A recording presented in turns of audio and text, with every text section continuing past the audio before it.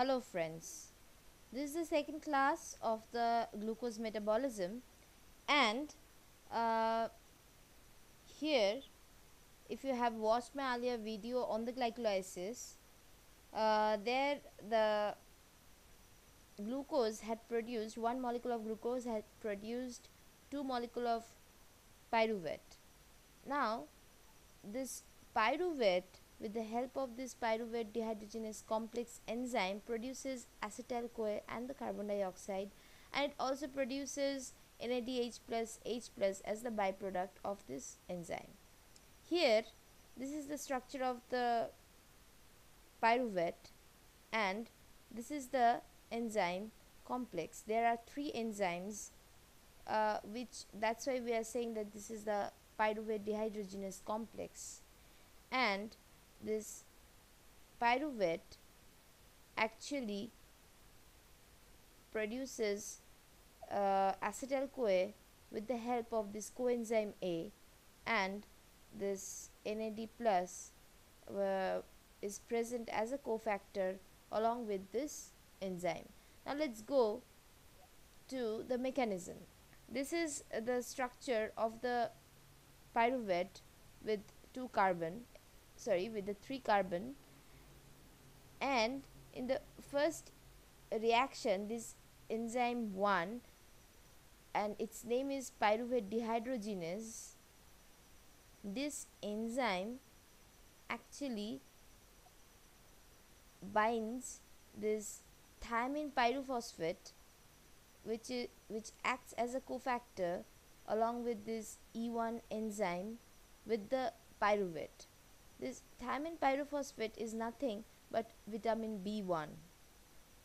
Now this is the structure in which this pyruvate is bonded with the thiamine pyrophosphate. Now the second enzyme comes into place. This is lipoyl transacetylase.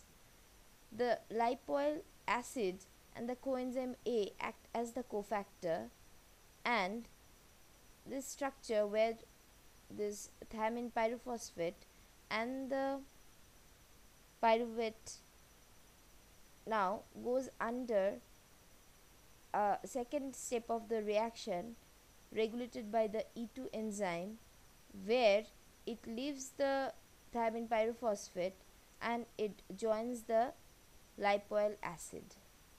Now the another reactant coenzyme A comes into play, and it replaces this lipoyl acid, and it forms here this acetyl CoA.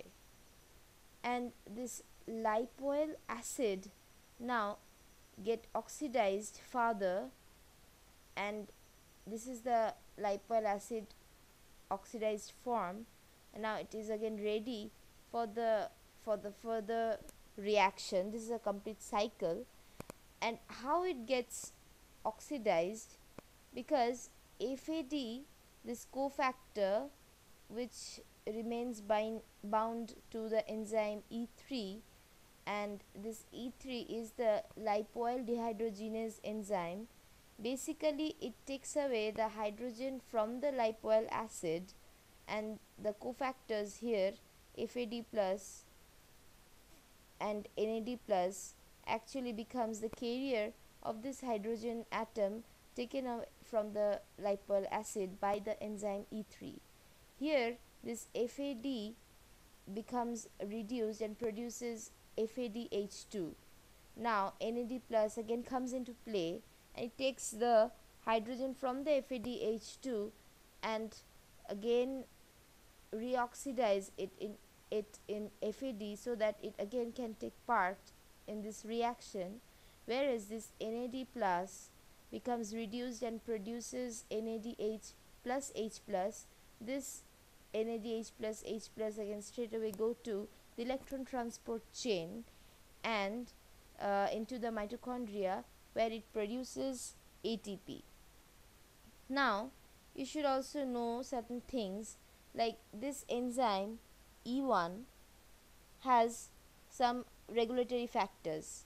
E1 is negatively regulated by NADH plus H plus and the acetyl CoA, I believe that as NADH plus H plus and the acetyl CoA are the product of this complicated reaction mechanism, so the product gives a negative feedback to the reaction mechanism. Means this pyruvate enzyme, which actually positively influences the enzyme, positively influences the reaction to go on and produces more and to produce more acetyl CoA and reduced NAD plus. This product then again give the feedback on this enzymes, give a negative feedback on this enzyme to keep a regulation on this process. Now the second one, this dihydrolipoyl dehydrogenase, it is also inhibited by the acetyl CoA with the same reason, and it gets a positive impetus by coenzyme A. Basically coenzyme A is a reactant, so the more the coenzyme A, the E2 enzyme has got its probability, has a chance to produce more acetyl CoA. So whereas this CoA gives a positive impetus on this E2 enzyme to push this reaction in the towards the production of the acetyl CoA, this acetyl CoA again gives a negative feedback on this enzyme. Now the third one, that is dihydrolipoyl dehydrogenase, it gets inhibited again by this NADH and activated by the NAD plus. That means this E3 enzyme, where NAD plus works as the reactant, so the more the reactant present, the reaction has a tendency to run forward, and when there are sufficient amount of NADH plus H plus present, then this product gives a negative feedback on the enzyme E3, so the enzyme gets inhibited by its own product. And this is the process that in each and every metabolic pathway there is a positive and a negative regulatory factors are present, so that this metabolism pathway it takes place under a very tight regulation. So I guess this video on the production of the acetyl CoA was useful for you, and stay tuned for my next video. Thank you.